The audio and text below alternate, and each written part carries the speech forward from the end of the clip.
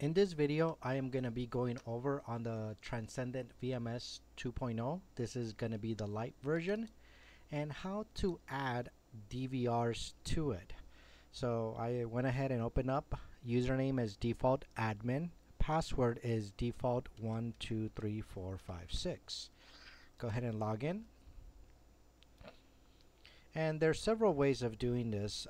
We're going to go ahead and go through each example. So we're going to click on Home. Under Resource Management, you're going to click on Add, Edit, or Delete Devices. So I am going to click on Add. And this is going to scan my local network. As you can see, I have several devices. I am going to go ahead and select my 32 channel MVR. So go ahead and highlight it, click a check mark, and while we're doing this, I could also create an area here for it. So I am gonna call it my local NVR, and I want to set it to there. That's where I want to send this device. Go ahead and click OK. It's going to take a few seconds for it to recognize over the VMS.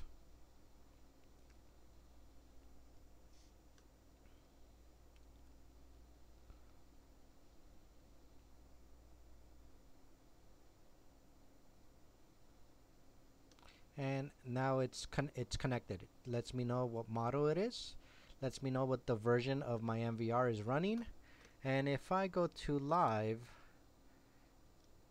and let me select the 16 view grid, here's my MVR.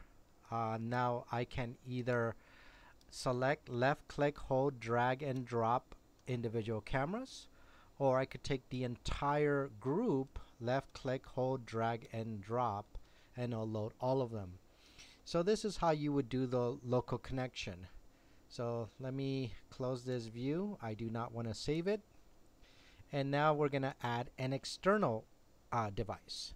So we're going to go to Home.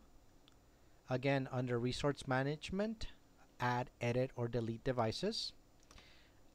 Add. And this time I want to manually add. I want to select, I'm going to do an external IP address, 76.81.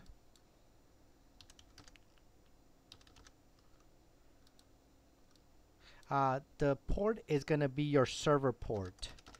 Usually it's defaulted to 6036, but for my example, it's a different port. And the password is defaulted 123456, but for this example, it's a different password. Click connection to test to see if your everything was a success, which it is. And again, I could load it into my local MVR or into the root or default area. I am going to create an area, and I'm going to call it Vitec NVR. Click OK. Select the area, and then go ahead and click OK. So now this is going to connect.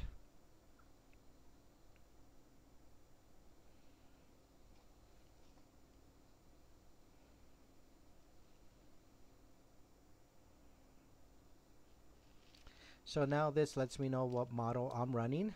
My Vitec MVR is a TNR 1616F, and it's running firmware 134. If I want to view it, click on this plus sign, and again I could left click, hold, drag individual cameras, or I could take the entire name group and left click, hold, and drag and drop. So here's my MVR with an external IP. Now the third example, I am going to close this up. I do not want to save it. Go to Home. Again, Resource Management, Add, Edit, or Delete Device. Add. And this time manually add. And this time I am going to change it to a NAT serial number. So my NAT serial number.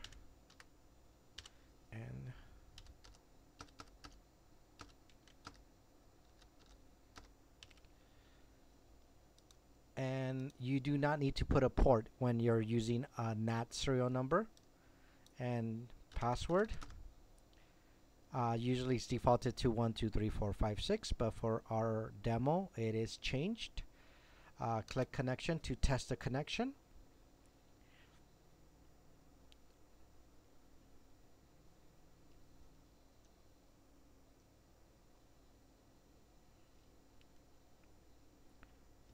Node is offline. Did I enter it wrong? 02. Oh, yes I did. I added one too many digits. Connection. Success. Okay, so now again, you can select what area you want to set it to, or you can create your own area. This time I'm going to call it Vitek DVR. Click OK. Select it and click OK.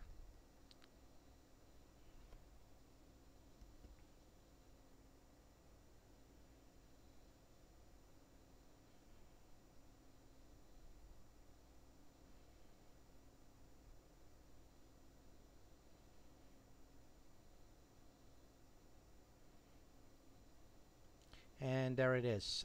My DVR is a TR5 HA410 and it's running firmware 126. So now if I want to view it, click on this plus sign and here it is. Again, I could left click, hold and drag individual channels, or I could take the entire group and drag and drop. So that's how you would load or devices using your resource management under add, edit or delete, and we went through them. Click on add, and again, quickly add is your local network. Manually add, and under IP you can select the external IP. You could do a domain name, which is a DDNS. I will cover that later. And serial number, which is your NAT. Thank you.